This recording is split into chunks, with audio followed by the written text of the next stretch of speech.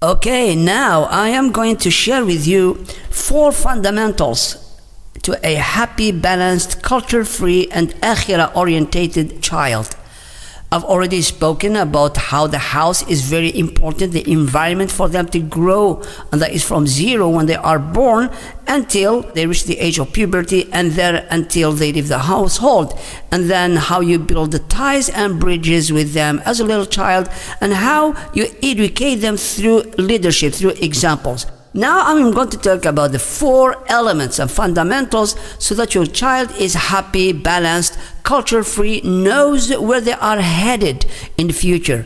One of the things that I get asked a lot these days, and this is for male and female, the ages from 20 to 35, sometimes even to 40, when someone comes to me with a big, huge surprise question, and that is, I don't know my head from my toes. I am confused. My life I have stalled. I can't go any further. What can I do? I don't know where I am. Please help. And it's unbelievable. And many times people call me on the phone, but on the phone I don't want to talk on the phone. It takes a lot of energy, and I need to suss the person. I need you to speak to me so I can read your body language and get a wholer idea about who you are, what it is you want. But let me go back here to the child and speak about how you avoid your child reach that age of confusion. It really is sad that a child is 20 years of, or even higher than that, and still don't know what their purpose in this life it is. Some of them, they say, I know my purpose in this life to worship Allah, but I don't feel it in my heart. Of course you won't feel it, because worshiping Allah is leading a life in the best of what you can be, doing what Allah subhanahu wa ta'ala has said to do, but that is another topic. The first thing here, as your child grows, from the very young age until they reach home, until forever, do not, and I will say here, do not spy on them.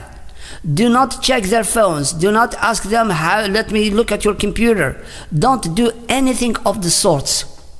It is not your job. Allah subhanahu wa ta'ala has prohibited at-tajassus, and that is the spying. Spying is a personality splitter. Your child is going to develop 2 sides of his personality. The side that who he really is, and the side, the one who he wants you to see. When you spy, they will hide, and they will manipulate reality to their advantage, so that when you look, for example, I'm going to give you, your child reaches the age of puberty, he's a young man, and he goes outside, he meets with his friends, it's a certainty, 1000%, that he's gonna be into the world of women, girls, and all that kind of stuff. This is a reality. There is no escape from it, especially the hormone development, all that kind of stuff.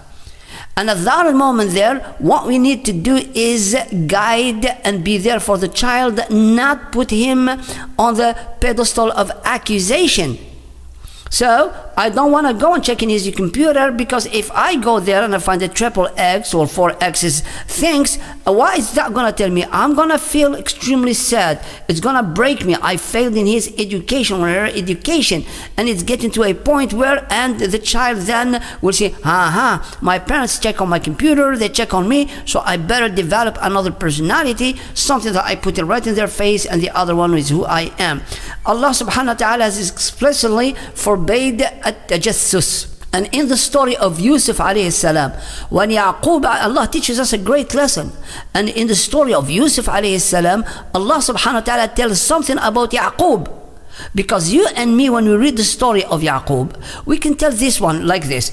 Okay, the 10 brothers took Joseph alayhi salam, and they went away a walking distance of half a day. And they threw their brother in a well. They got rid of him, and they came back at night. Yaqub alayhi salam, when they told him that, what did he do? He didn't isolate them one by one, investigate the issue, and tell me until he finds the weak link. Because if he did that, the one who said don't kill Yusuf and put him in a well was the one with a better intention. He didn't want Yusuf to be hurt, but it's the majority that took over. Yaqub alayhi salam could have asked individually his kids, and spied and went and investigated until they told him where Yusuf alayhi salam was. And Yaqub alayhi salam is a prophet. Allah subhanahu wa ta'ala says in the Quran, وَإِنَّهُ لَذُو عِلْمٍ لِمَا عَلَّمْنَاهُ وَلَكِنَّ أَكْثَرَ النَّاسِ لَا يَعْلَمُونَ. Allah says Yaqub has been given an unbelievable, great in quantity and quality knowledge, but the majority of people don't know. Of course we don't know, because according to me and to you, we would go and investigate to get Yusuf back in town at home, right? But he didn't. He said, you have plotted something and Allah knows of that plot, and I will trust Yusuf to Allah. This is the top of the Tawheed, trusting things to Allah. I have done this with all my children. I have never ever went into their phone or their laptops or spied on them or doubted them or nothing. I never follow them in the streets to see where they go. I never spied their friends, never done anything. I trusted everything to Allah, and my sunnah in that is Yaqub alayhi salam, the prophet, in that, and obviously the teachings of Islam.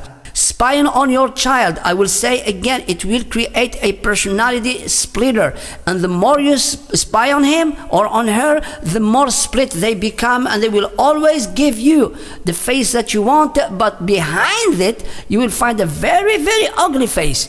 And on that day, blame only yourself to have really narrowed the chains on them. So please, please, please, please, please, don't spy, trust. So trust, don't spy. This is like a crucial element. Number 2, use their learning errors and mischiefs as a reward opportunity. This will surprise you. Let's say you have 2 or 3 children, or you have 1 child, or let's say you have 2 or 3 children. Something bad gets done at home, and I will tell you something about my example. Sometimes at home I find something that has disappeared. My watch, my something like that, and I go, okay, where it is? It's obvious that one of my children had taken the thing or has done something. I call them all. Who has done this? And you get an unequivocal and a consensus between all, not me. I know one of them has done it. It's impossible. But when I do that, and I go, okay, you speak the truth to me. Tell me, have you done it? And they go, no. And you? No. You? No. And then I say, Jazakallah khair, go. At other times, I tell them, okay, when it's only 1 child, or when I have like a certain, it's one of them, or I bring one of them, like the guy, the culprit, and I say, or the girl, and I will say, did you do this? They will keep looking at me, and the body language speaks it to them. And I then drop the bomb on them, and I will say this, look my son, look my daughter, tell me the truth, and I will not punish you. Whatever you say, I believe it. Tell me the truth. Wallahi al-Azim, my children today, sometimes I'm totally amazed by the amount of their honesty. Even with me. It's because I taught them that being honest is something to be rewarded for, even if you have sinned or caused mischief before that. My brothers and my sisters, always, always, always promise, if they speak the truth, that you will not punish them. And what you do, and here is my golden rule that I have always held in my heart, that I hold now and I will hold ever, and alhamdulillah that I'm giving my talk so that my daughters listen to this talk, and my sons, and they will learn from it. Don't punish for the crime, reward for the truth. I repeat, your child has done something evil, don't punish them for it, reward them for being honest and truthful with you. Wallahi al-Azim, just like we say, teach people to love Allah, they will obey Allah more. Fear has never generated a good amount deal of worship or respect. If I respect you because I love you, it has more impact on my life and more meaning than if I respected you because I am afraid of you. Allah subhanahu wa ta'ala, my dear brothers and my sisters, loves to be worshipped because He is loved, not because He is feared. When you want to commit a sin, remember, fear Allah. But when you are doing good, love Allah. This is exactly what I mean. Do not punish your child because of the crime or the mistake that he has made, and reward them for the truth that they have spoken. And by this, many times, I swear to Allah, many times I do this with my kids. When they speak the truth, I hug them and I say, MashaAllah alik, and I completely erase what they have done before away. That's it. And my children from that there, alhamdulillah, they learned that honesty leads always to great status. Istighfar, my brother, then we say Astaghfirullah. If you look at it, what is it? It is an acknowledgement and a form of speaking the truth to Allah. When you say Astaghfirullah, you acknowledge to Allah that you have committed the sin, and then in that saying, you acknowledge and is a request for forgiveness. That's exactly when the child speaks the truth. When your child says, yes, I've done it, don't punish them for the crime, but look at the act of them being honest and sincere and reward them for that, and you will teach your child something unbelievable. They will not lie, and in the sight of Allah, they will be written as speakers of the truth. As-Siddiq is the one who speaks the truth all the time, and this is a great status in Allah. But if every time they make a problem, and you go, who did it? I come here, smack, smack, smack, smack. That's it. One day the child is never going to speak the truth. And then what you are teaching him indirectly, that when you lie, you won't get punished. But when you speak the truth, you get punished, and that's it. You have made a liar of a young human being. And on the day of Qiyamah, you bear the consequences of what you have done. Also, another thing, my dear brothers and my sisters, in this matter here, about the child and what you teach them. Please, please, please do not waste your energy, and do not waste anything that is in your potential to manipulate the freedom of your child.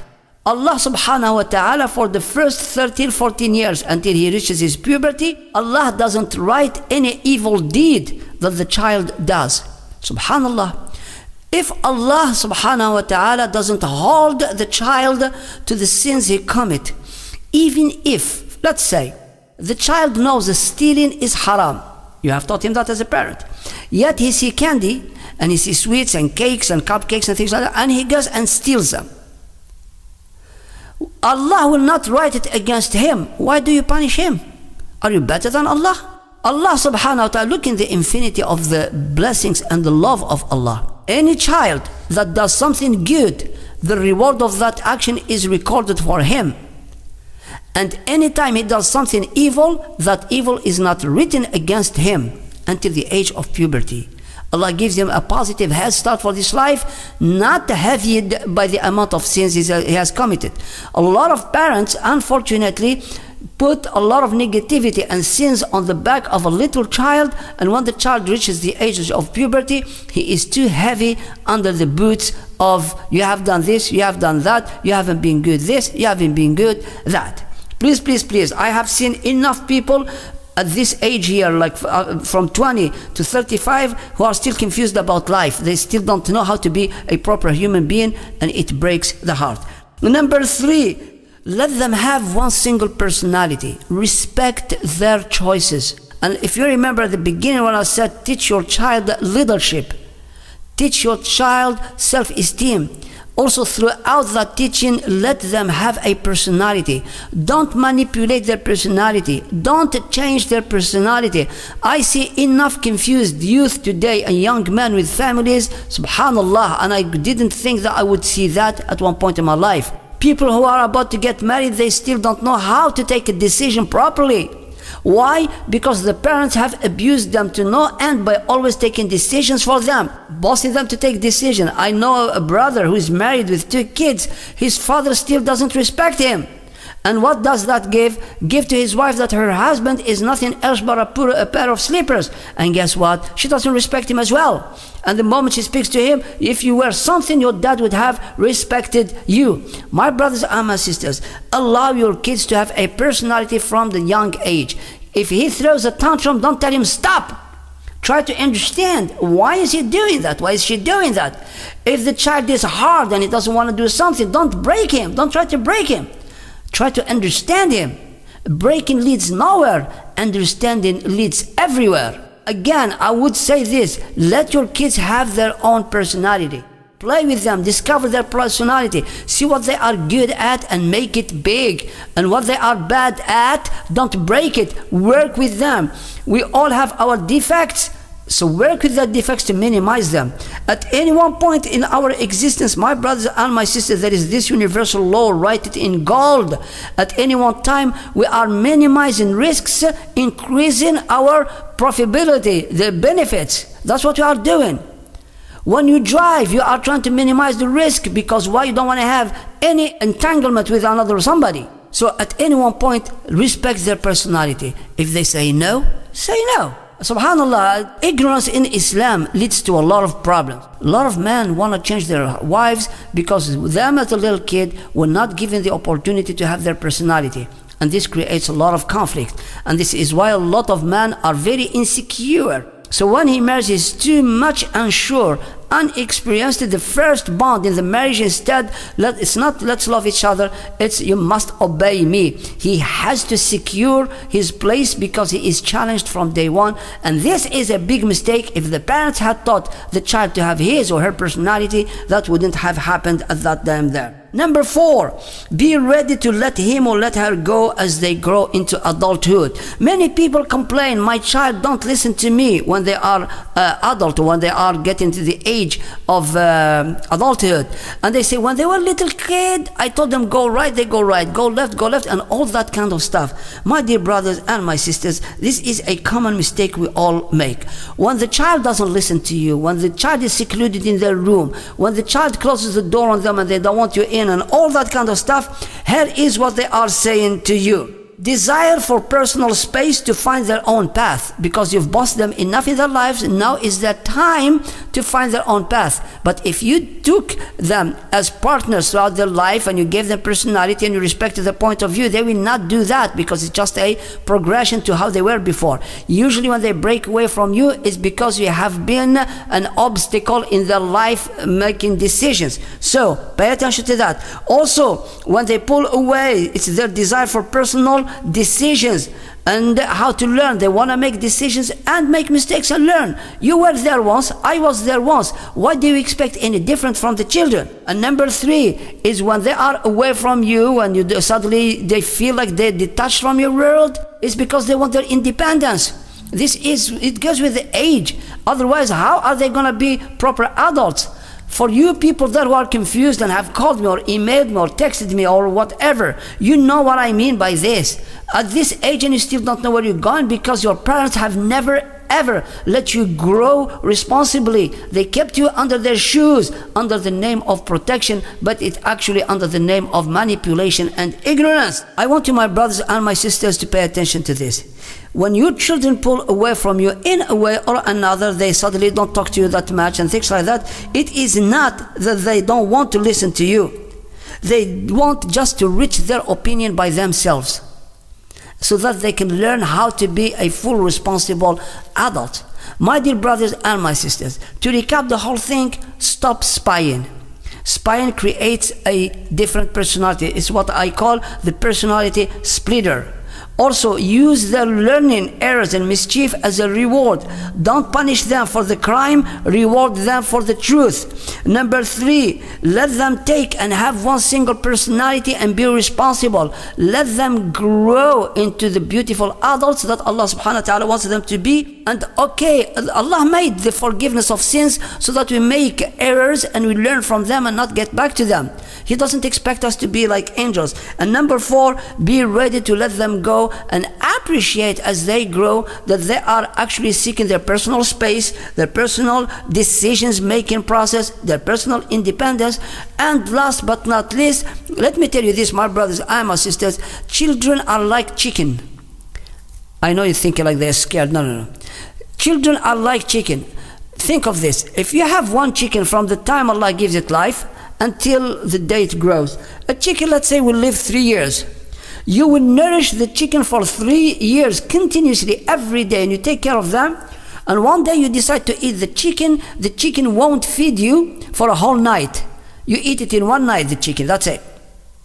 And what that means is you can take care of the children for 20 years and one day they just will turn up as if you've done nothing.